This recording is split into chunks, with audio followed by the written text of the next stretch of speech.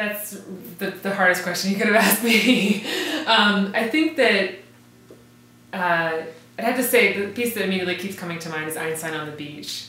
I think that Philip Glass, actually, if I can cheat and say all three of those operas, Einstein on the Beach, Satyagraha, and Akhenaten, were hugely influential for me in terms of how I think about timing in music and how I think about, you know, what's boring. And, you know, if you do something for 5 minutes, maybe it's boring, but if you do it for 35 minutes, maybe it's not. You know, it takes on this whole different meaning. And the idea that like the scale of a piece could really be the point of the piece. And for me, Einstein on the Beach does that.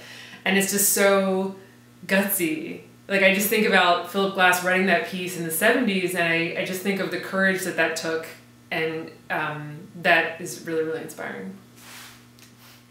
Well, I mean, I think that art, that again, you've hit the two hardest questions that you could ask me, especially after being in the car for 6 hours.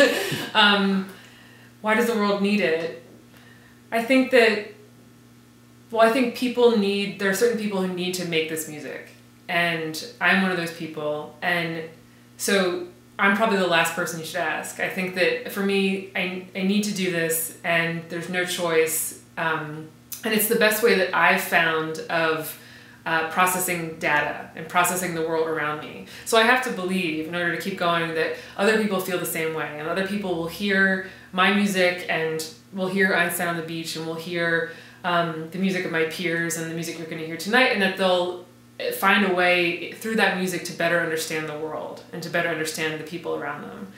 And all the music that I make is about people. You know, it's about emotions and the things that we feel and feel quite strongly but can't express. And often the things that we feel the strongest are the things that are hardest to express through words. So I feel that's what motivates me. And again, maybe there's a small chance I'm the only person on earth who feels this way, but I have to believe that that's not true. I have to believe that there's lots of people who can only get that understanding through this kind of music.